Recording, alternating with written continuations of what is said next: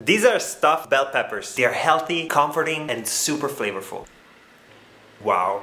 Heat the olive oil in a large skillet. Add chopped onion and fry for 3 minutes. Now add the rice, pressed garlic, cumin, turmeric, and red pepper flakes. Cook while stirring for 60 to 90 seconds. Stir in vegetable broth, canned lentils, canned tomatoes, salt, and black pepper. Bring it to a gentle simmer and cook it for 10 minutes. Then stir in the chopped parsley, taste, and adjust for salt. While the sauce simmers, chop the bell peppers in half lengthwise and cut off the seeds and the white flesh. Add a tiny pinch of salt, then fill the peppers with the rice and lentil mixture. Bake in a preheated oven for about 35 minutes or until fork tender. You can serve them on a platter with some fresh lemon juice and a sprinkle of finely chopped parsley, some caramelized onion, a dollop of yogurt. Easy, right?